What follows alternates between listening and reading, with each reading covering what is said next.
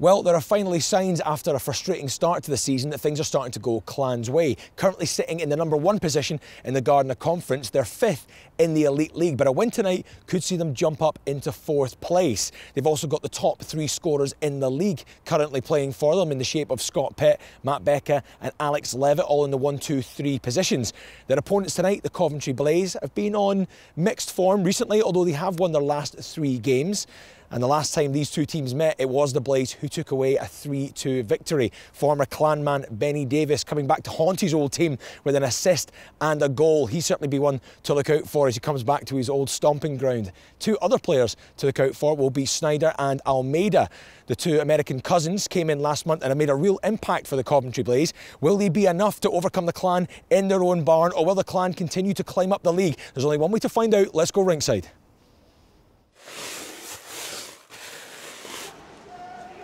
Marquardt. Let's try and create something off the boards. Can't move it away again. It's Callum Boyd. Boyd being challenged by TJ Syner.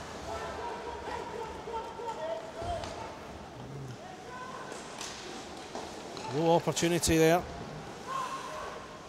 From Barry Almeida goes wide. On the turn, it's a chance here. Zajkowski with a block, excellent save from the Clan goalie. Eventually get one, it's TJ Syner tucking it in at the back post. Zajkowski beaten at last, just after that great opportunity was saved by the Clan goalie. And Almeida gets the first goal of the night, 1-0 Blaze. Coventry Blaze, scored by number 14, TJ Syner, assisted by 28, Matt Marquardt. Time of the goal, 11 minutes and 59 seconds. Has to move it quickly out of his own zone. Blaze, scored by 14, assisted by 28. Time of the goal, 11:59. Now the Blaze sensing a bit of momentum here. And there's a second one, it's Robin Bergman, fires it past Zajkowski. That's a quick fire second for the away team. Set up by Jim Jorgensen. Wonderful finish from Robin Bergman. It's 2-0 Blaze. The 5-on-3 will last another 4 seconds and Josh Godfrey will return to the ice. Leavitt. Arson. Fans willing the Clan on here. Pitt had a chance saved. There it is! Matt Beca flashes one past Brian Stewart just as Josh Godfrey was returning to the ice. Clan have the goal back. 1:56 into the second period. Matt Beca makes it Clan 1, Blaze 2.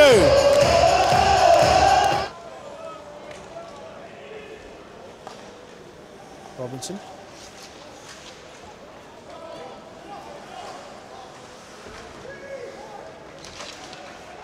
Wilson going with him. Sullivan. Godfrey. To the near side, Barry Almeida's here. Number 9. Godfrey, one-timer. Into the net from the blue line. That's a good finish from the Coventry number 15. Zajkowski didn't know too much about it until it flashed over his shoulder. And into the net, Blaze reopened their 2-goal lead. Clan 1, Blaze 3.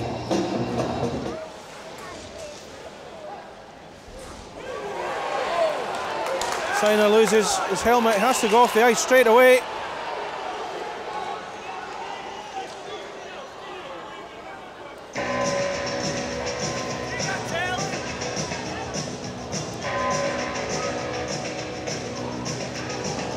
Syner loses his helmet, not challenge there. Referee blew the whistle.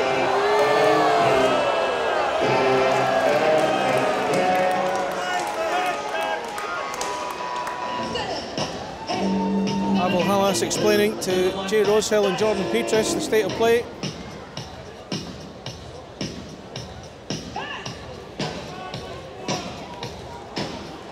Blaze penalty to be served in the Nairnbrook Printer sponsored penalty box. On number 14, TJ Syner, 2 minutes for use of illegal equipment plus a 10-minute unsportsmanlike conduct penalty.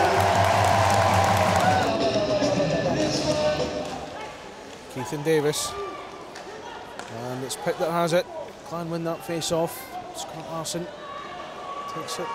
And the goal. The fans trying to G the team on here. They've got that man advantage. As TJ Syner takes a seat.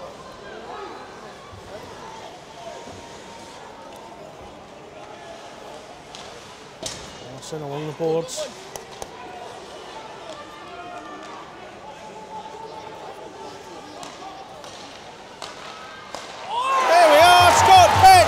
Wonderful finish at the back post. Clan's number 61 strikes again. Clan pull it back to 3-2. A wonderful finish. The puck played to Pitt. Coming in just at the back post. Swept it in with a one-timer. Stewart beaten for a second time. Clan 2, Blaze 3. Clan just moving it around inside the Coventry zone. Just looking for that little gap. But we'll hope will allow them to take the puck beyond Brian Stewart for what would be an equalising goal if it was to come off. Leavitt, Beca. Finds Pitt on this near side. Just escapes from him, has to play it along the back boards for Leavitt. Keith tries to sweep it in and he's blocked off. Now Liam Stewart goes himself. It's a 1-on-3 situation. And he scored from it. Liam Stewart, what a goal from the Coventry Blaze. A great solo effort. Some guys have all the luck. It's Liam Stewart. A wonderful finish from the Blaze number 74. Short-handed goal. Coventry 4-2 ahead. Time of the goal, 56. Clan still on the power play. 35 seconds left. It's Wharton. Now Hammond.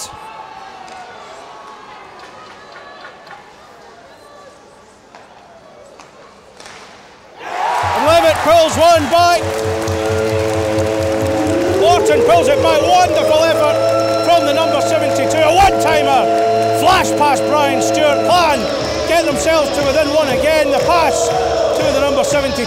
Wharton just looked up, saw where he was putting it, and Stewart was beaten. It's 4-3.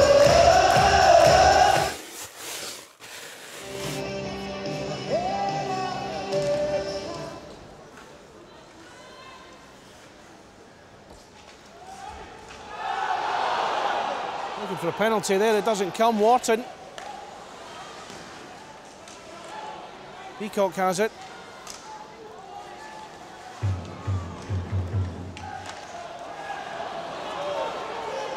Now, the Blaze move it forward, it's Davis. It's another one from Stewart, another short-handed goal.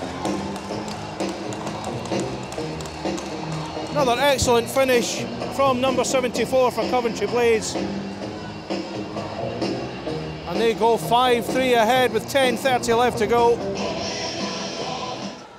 And Blaze back to full strength. Jordan Peters back on the ice. Cowick, inside for Leavitt. Keith goes wide.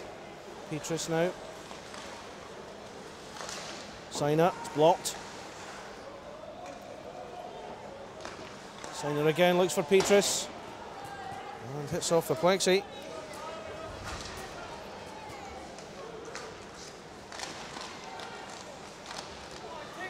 One more goal should do it. TJ Syner has it, swept in front of the crease. Zajkowski beaten again. Clan goes 6-3 down. A 3-goal lead has opened up now. Leaving a tall order for the Clan with just under 10 to go.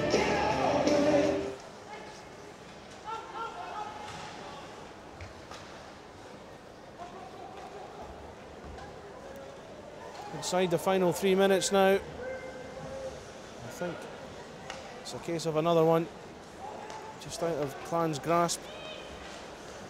Wonderful finish from Corey Cowick though. Looked up, saw where he wanted to place it, sent it past Brian Stewart. Clan get one back at 6-4. Wonderful play from Corey Cowick.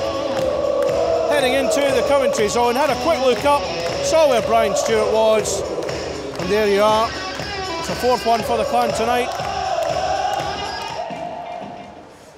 Clan will look for something here. Zajkowski's been pulled. Clan look to try and shut that deficit they have. It's only 2 goals now. Cowick's goal gives them a glimmer of hope. The Clan can get something quickly. It would set up quite a finish. And who knows, it's been one of those games. Beca with a chance there. Sent away by Stewart's blocker. Beca again. Back to Arson. Keith. Coventry move out of their own zone. Syner's there. And there's the empty net finish. TJ Syner setting up Barry Almeida. And that's that one. Coventry's 7th goal of the night, the breakaway. Syner turning, setting up Barry Almeida. The easiest goal he will ever score, and he makes it 7-4 for the Blaze. So obviously not the result we wanted tonight, but for great periods of the game, Clan very much in it for big swathes of the game. Yeah, definitely. I think their goalie played well and kind of kept us at bay when we had all those power plays a little bit. And you know, we had some chances with rebounds and stuff that he just got a pad on, or you know, got a glove on there or something like that. And it's tough. I mean, that's hockey. They capitalized on their chances more than we did, I guess. One of the major plus points at the moment has been your relationship with Scott Pitt. Yet again tonight, still firing on all cylinders. You also have spot 1 and 2 in the league. At least take some solace from that kind of performance, playing well. I mean, you always want to play well, but I mean, I would have taken no points tonight to get 2 for the team. So it's kind of tough, but anytime that we can score and contribute to the team winning, that's what you want to do. And I mean, that's obviously why we're here, and we're going to try and continue to do that, and you know, turn some of the losses into wins, hopefully.